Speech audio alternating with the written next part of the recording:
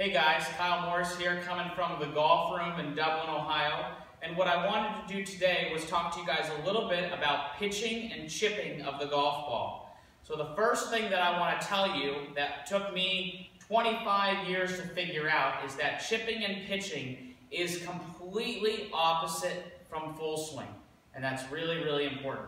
So with the full swing, we're trying to create as much power, as much speed as we possibly can. And essentially, we're trying to hit the ball with the shaft being forward and trying to de-lock the face and sharpen the leading edge. With chipping and pitching, what we're trying to do is we're trying to do the exact opposite. We're trying to be weak and really not powerful on purpose. So what we're trying to do with chipping and pitching is we're trying to utilize the bounce of the club. This back part of the club is called the bounce.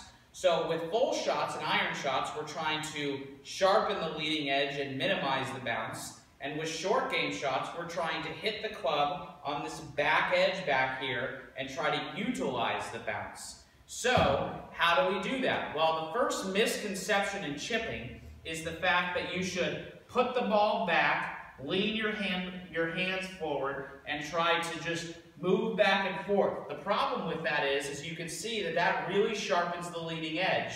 It also promotes most amateurs to come to the inside and for their face to be closed.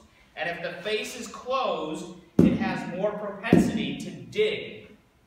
Therefore, if you don't hit the ball perfectly, you can hit lots of shots really thin, and you can hit lots of shots really, really short and kind of chili dip them and almost double hit them.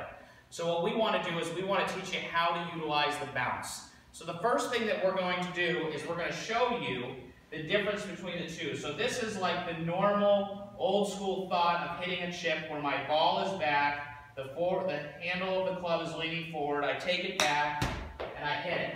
And what you're going to see is that creates a spin rate of 23,000. So what we're going to do now is I'm going to execute a shot that maximizes the bounce of the club. So here's what I want you to do when you set up. You're going to set up and you're going to feel like your heels are pretty close together, like a couple inches apart. Then you're going to flare your lead foot 45 degrees and you're going to turn the laser of your chest a few inches in front of the ball and then bend over. And I'm going to feel like all my weight is on my left or my lead foot, my left heel. So what we're going to do from that spot, so I turn my chest, I get the bottom of the arc pointing in front. Now I'm going to feel like I'm going to feel a little bit above the plane and open, rather than below the plane and closed. So I'm going to feel like I take it a little bit open, and the big difference here is when I come down, the kinetic sequence is going to feel like I take the club head and I let go of the angle, and then everything follows. So with full swing, the kinetic sequence goes lower body, chest, club head. With chipping and pitching, it goes club head, chest, lower body. So it's literally the opposite. So what we're going to do is the exaggerated feeling is it goes back, and then the club head feels like it's like this, like I'm going to kind of cut my wrist. So it's back and down. So I really did that with the bounce. And then you can see how much higher that flew. So now if you want to go out to the course and you want to practice that, how can you do that? So what you're going to do is you're going to take some of these alignment rods, which you can get at Home Depot or whatever, and you're going to set it up and you're going to stick it into the ground, and it's going to be right at the same angle as the shaft. So that's at about a 45-degree angle.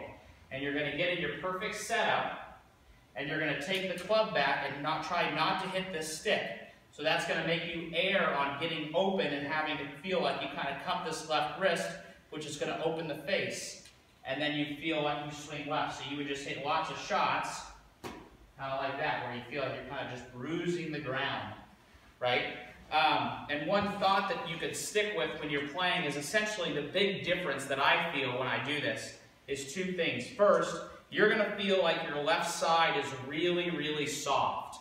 So you're going to feel like this left elbow and this left wrist is really, really soft. Rather than really flex, which is going to dig the leading edge and sharpen it, you're going to feel like it's really soft. So it's actually a really good idea to try to hit shots with just your left hand and see how high you can hit them. Because if you go like this, that's not going to go very high. But if you get rid of the bounce or get rid of the angle and do it, then you can get it pretty high. The second thing is now, because you're utilizing the bounce, the ground becomes your friend. So the only way you're going to really get in trouble with this is if you go this way and then you fall backwards, because what will happen is you'll do that and then you'll blade it across the green. But now that we're utilizing the bounce, you can really be like aggressive with the ground because there's no way that club can dig. And if it does hit behind the ball, because you're using the bounce, the club will bounce off the turf and then into the ball, but it'll catch it on the bottom groove, which will make it fly a little further, but it'll have more spin. Therefore, it'll kind of offset each other. So that will be your little short game tip of the day. If you have any questions, email us at kmorris@thegolfroom.com. You can also book a lesson on our website, www.thegolfroom.com, and hopefully this leads to more up and downs for you on the course. Thanks.